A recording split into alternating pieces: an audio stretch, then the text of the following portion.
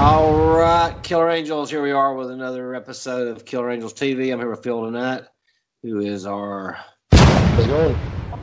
Hey, Phil, how are you? I'm good, man. How about you, buddy? He is our artillery expert. Good, man. Yeah, I can't complain here.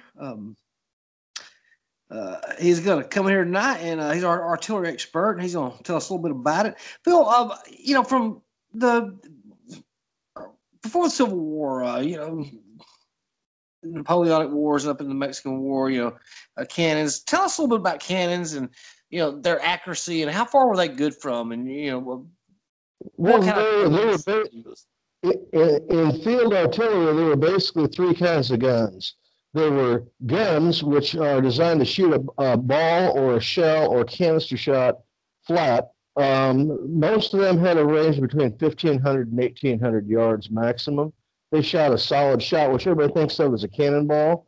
They shot shell, which was a smooth bore during the Mexican War, and it had a time fuse, and you'd have to cut the fuse to the right length, and it would explode at a set distance from the muzzle. They also had what was called case shot. Case shot was developed by a guy in the British Army in the 1780s. His last name was shrapnel, which is a word we still use today. Oh, what a neat story. Yeah. Captain Henry Shrapnel of the Royal Artillery invented the case shot, which is basically a thin-walled shell that has iron or lead balls inside of it and a bursting charge. So that when it goes off, all those lead balls or iron balls go out in a pattern like a shotgun from the point where the shell explodes. So that was very effective against infantry. Then you had canister shot. Everybody thinks that they used a lot of grape shot. Grape shot was naval or seacoast guns, or prior to the American Revolution. By the end of the American Revolution, they were using canister. And a canister is basically, if you can imagine, a Campbell's soup can filled with ball bearings. It was like a giant shotgun. Oh, wow. Yeah, it was very devastating at close range, out to about 200 yards. During the Mexican War... Okay. Yeah, go ahead. Now, this was prior to the Civil War. This is all leading up to the Mexican War. Yeah, this is Mexican War tech. This is the stuff that a lieutenant named Thomas J. Jackson was using in Mexico, and he made major of them. Yeah, Stonewall Jackson was an artillery lieutenant in Mexico, and he manned a battery of 6-pounder bronze guns. Now, the other type of gun was the howitzer. The howitzer had a bigger bore diameter and a small powder chamber in the back. It was designed to lob shells up so it would land inside of a fortress, and it never fired solid shot because the walls of the cannon were so thin. They only fired shell, case, and canister out of a howitzer. Okay. Hey, one quick question for you, just for our viewers. Tell us how many guns are in a battery. Well, during the Mexican War, it was 6 guns. It was 4 guns and 2 howitzers in a standard U.S. artillery battery. During the Civil War, that changed up. In the Union Army, it still stayed 6 guns, but in the Confederate Army, it was reduced in 1862 to 4 guns. Okay. And by the time the Civil War came around, by 1863, rather than having it split up with a mixture of guns and howitzers, for the most part, they tried to make it a homogeneous battery where all the guns were the same caliber and type so that you wouldn't have the logistics problem of trying to get ammunition for that battery. So you might have one guy with his battery would have all of one type of guns, and another guy would have all one type of guns. That's what you're saying? Right. It didn't work that well to start with, especially in the West. You had some batteries, both Union and Confederate, that had 3 different types of guns in it, and it was just a logistics nightmare. Oh, I can imagine trying to get that kind of ammunition back and forth to that. Okay.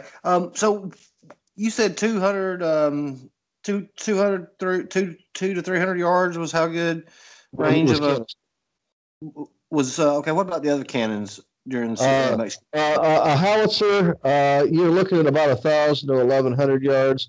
Your guns were 13 to 1,500 yards. Your heavy 12-pounders could go to 1,800. But that was a little bit different. A little further than what I thought. Yeah. Now, that's not pinpoint accuracy. That's being able to shell an area. Okay. All right. You could hit a man-sized target almost every time if you were a good gunner at 400 to 500 yards. I mean, literally, you could put a 12-pound solid shot and turn a man into paste at about 400 or 500 yards first shot if you were a well-trained gunner. Okay, so and that's pre-Civil War. Now, during this, in the years right before the Civil War, there was a major thing. There was a real game changer in artillery, and that was the advent of rifled artillery. I think I might have heard something about that too.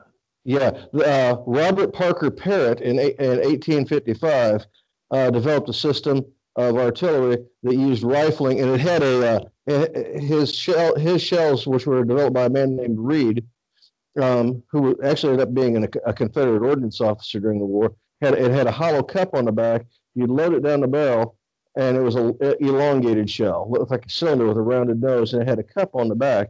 And when the cannon went off, that cup expanded into the rifle, just like a mini ball, and gave it some range. And that took your range from 1,500 to 1,800 yards, and it would put it out there 2,500 yards, 3,000 yards.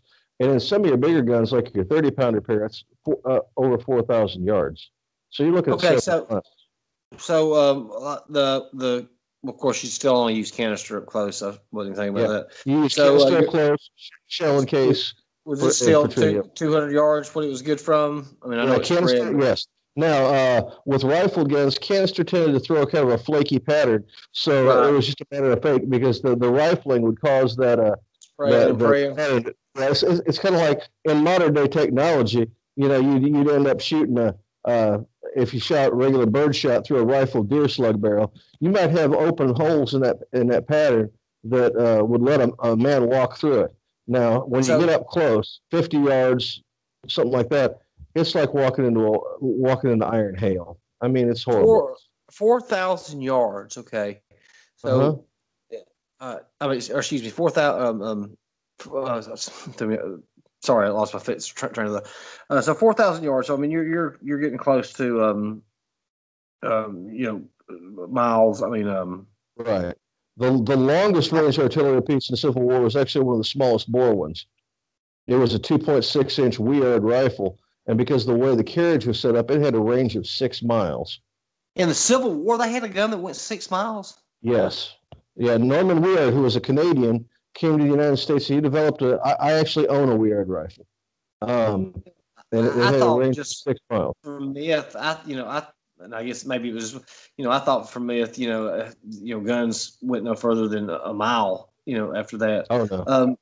All right, okay, so explain to me, like, I've got to get on that, like, when charge, like, Gaines Mill or Pickett's Charge or whatever, when the guns opened up on Cemetery Ridge, those guns right there, was it a wide range of guns?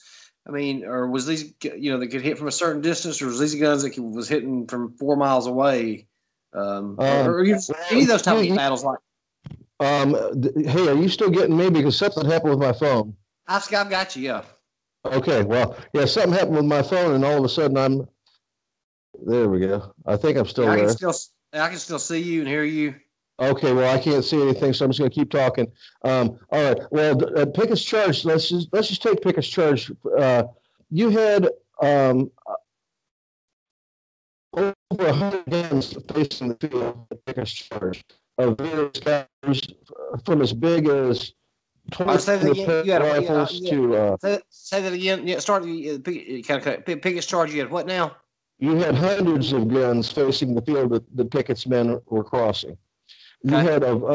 You had everything on the smallest end to 3-inch rifles, to 20-pounder Parrott rifles, 10-pounder Parrott rifles. You had James rifles, which shot a 14-pound shell, and you had lots of the 12-pounder Napoleon, which is one of the workhorses of the war. I mean, literally, it would fire. It was a smoothbore. It was the last of the great smoothbores. And it would fire canister and everything very accurately. But I have walked people through Pickett's Charge from an artilleryman's point of view.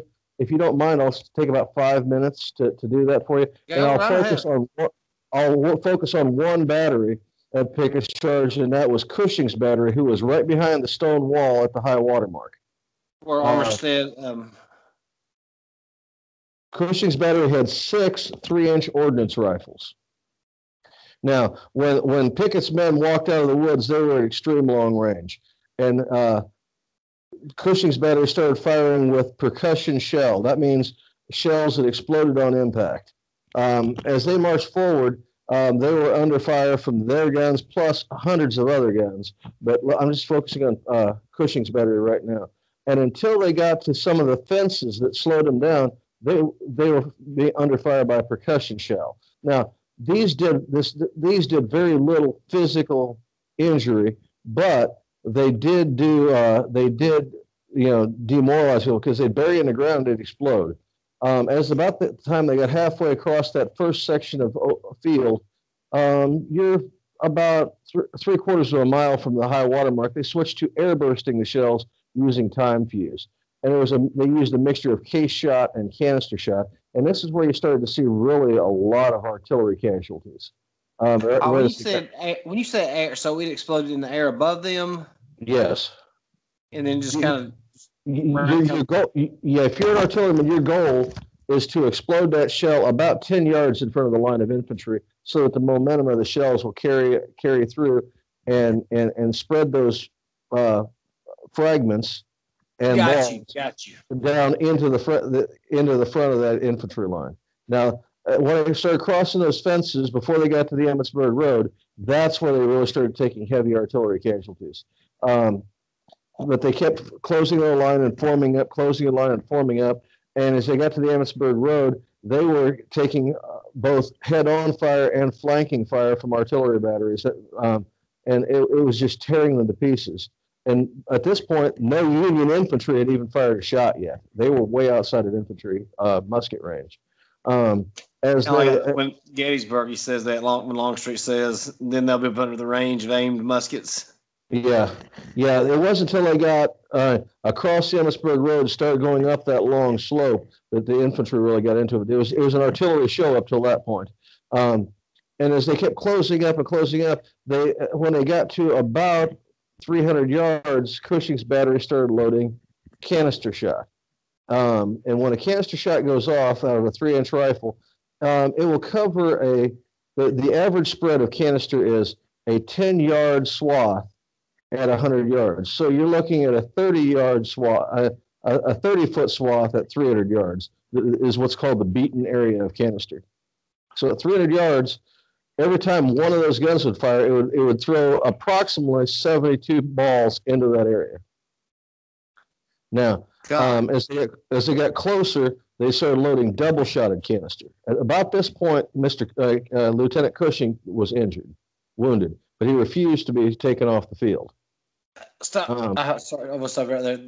When you said that, I guess that's what he's talking about, because I remember in the movie, you can hear the I guess the commander say, double canister, Cushy.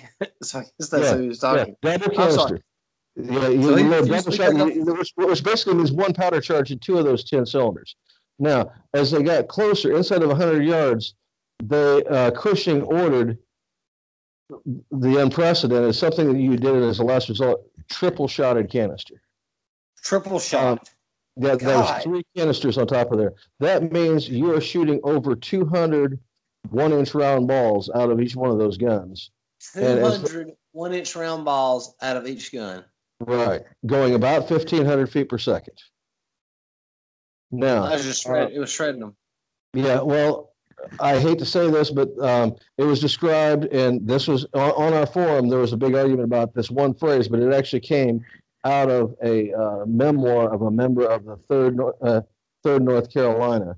That as they crossed the wall, Cushing fired his 6 guns, and 300 men disappeared into a pink mist. That's Pickett's charge from an artilleryman's point of view. Now, the thing is, without infantry to support you, an artillery battery is very, very, very vulnerable. Because we can fire a couple shots a minute, but if you're facing an infantry line that can maneuver faster than we can, artillery in the open is dead meat to infantry. Yeah. I've got a question. I proposed this on when we do our little tactical Thursday things, and I was doing the tactics.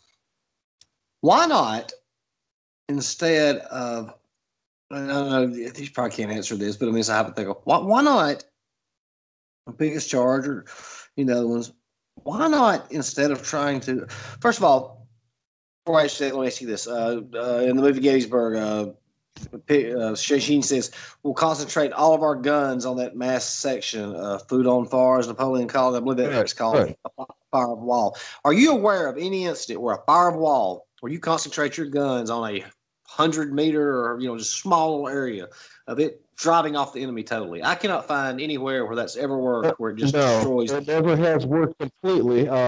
The only place that I have ever found that it had succeeded where infantry assault alone didn't was at Shiloh with Ruggles' artillery line at the Hornet's Nest. But it was not a complete victory. Okay. So to follow up on Chris, why not? Sorry, you can finish. Well, you got to realize that about 10 to 20% of those shells don't explode. They're duds. That's why my artillery shell collection is so big. Secondly, you have to realize that it's like today. Why can't we win a war by dropping bombs alone? You only win a war when you put an infantryman on the ground to set foot on that land. As we used to say, our boots on the ground. Yeah. So you can say that everything's, you can say you can win it with firepower, but you never know if you've won it or not until some poor fool has to kick in the door. Well, and I told one of my friends one time, I said, he was talking about our firepower over there. He said, we can just bomb. I said, buddy, you can't occupy territory from 20,000 feet.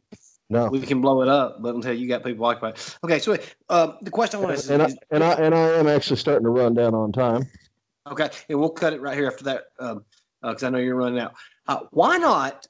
You got that kind of artillery. They got that artillery. You're going to make a charge. Why do you not, instead of trying to have this barrage and take out their guns, engage the batteries where you lock them in a battery duel where they can't focus their guns on the infantry because they're too busy locked up trying to answer the other fire?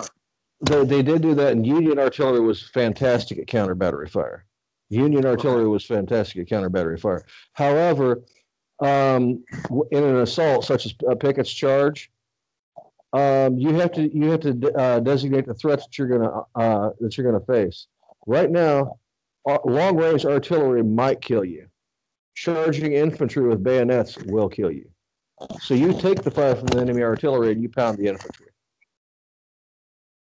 Fair enough question. Well, okay, man. I'll let you get back to work. That was fantastic. All right, is there anything else you want to add? Anything else you want to add about the artillery? No, I would tell people that there's a lot of unexploded Civil War artillery ordnance out there. If you're digging in the South and you find it, always treat it as if it's live. Get a hold of me or get a hold of some other Civil War collector. We know people who can safely make these safe. Don't just call the cops, because if you call the cops, you're going to blow them up and you're blowing up a piece of history and something that could be worth up to $1,000. Great, that's some good piece of advice. Hey, tell your friends to subscribe to the channel, man, and as soon as you get back to get some time, give us some of them great cannon posts again, all right? Will do. Thank you, man. Bye-bye. Bye-bye.